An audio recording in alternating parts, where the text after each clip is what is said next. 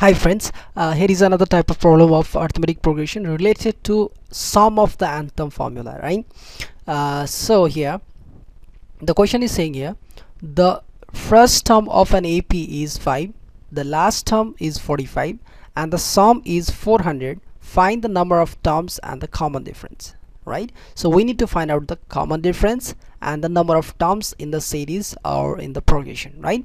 So whatever we have got from the question, let me write one by one.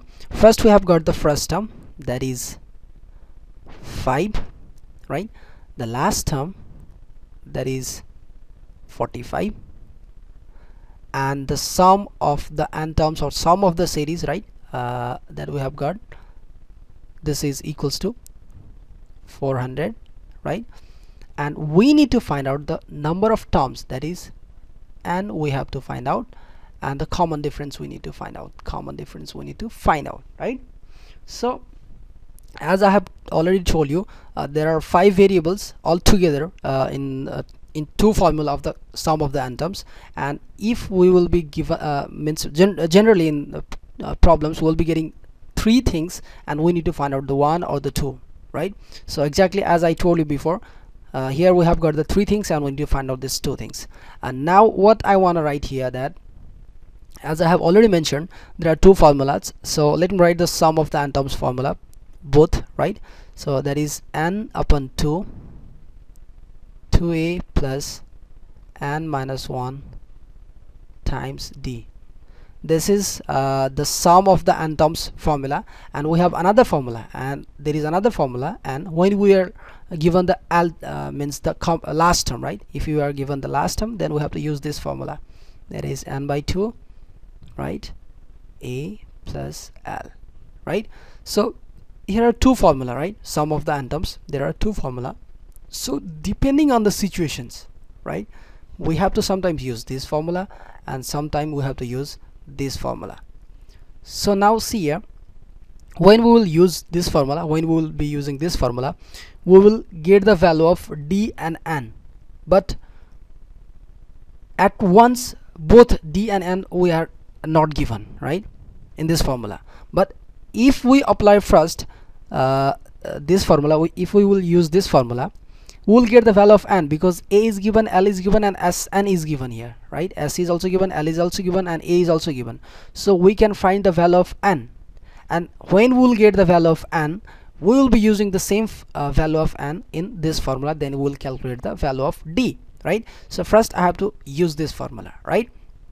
So here as n equals to n by 2 a plus l, right? So or Sn, sum we have got 400, right, equals to, and we don't know, that we need to find out, but we have got the a and l. A is 5 and l is 45, so a plus 5 plus 45, right?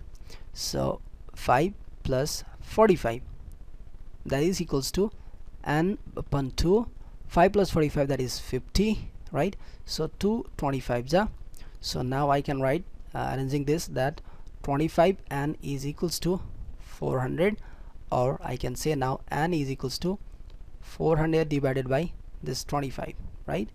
So 25 16s are 400, so the total number of terms here are, right, n number of terms. So we got the value of n, that is 16, right? We got the value. So now n equals to 16 also. Now by applying everything in this formula, we can easily calculate the common difference, right? So I'm just applying this here, all the information that we got. Let me change the color, this one, right? So as n equals to n upon 2 times 2a plus n minus 1 times the common difference, right?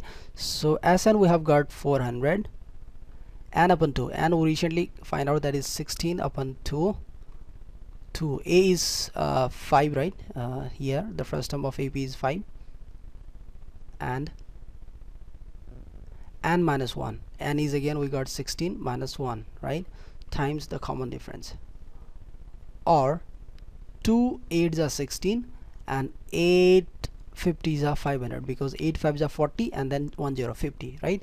So 50 equals to 2 5s again 10 plus 16 minus 1, that is 15d, or further I'm writing, I'm just subtracting this. 50 minus 10 equals to 15d, or what I can write that 15d is equals to 40. Therefore common difference d equals to 40 upon 15. Now 5 3s are and 5 8s are, so our common difference is 8 upon 3, right? This is my common difference. I can also write like this, 2 whole number 2 by 3, right? So this is the common difference, right? We got the common difference, 2 whole number 2 by 3. So we got the common difference also, that is 2 whole number 2 by 3. So we get all the values that our question was requiring, right? The common difference also, and the number of terms also. So like this we have to find we have to solve such kinds of problem. Again I'm repeating that total there are 5 variables in any kinds of formula, any kinds of problem of the sum of n terms of an arithmetic progression, arithmetic sequence. There are altogether 5 variables. You'll be getting 3 variables every time, almost, right? Almost every time you'll be getting 3 variables. Out of these 5, any of 3 you will be getting, and you have to find rest of the 2, right? So keep these things in the mind and you can solve any kinds of problem, any kind of problem. Okay, in next video we'll be doing a little bit different problem than this, and I hope you enjoyed this video and learned a little bit, and my approach was success. Okay, we'll be meeting in next video. Bye bye.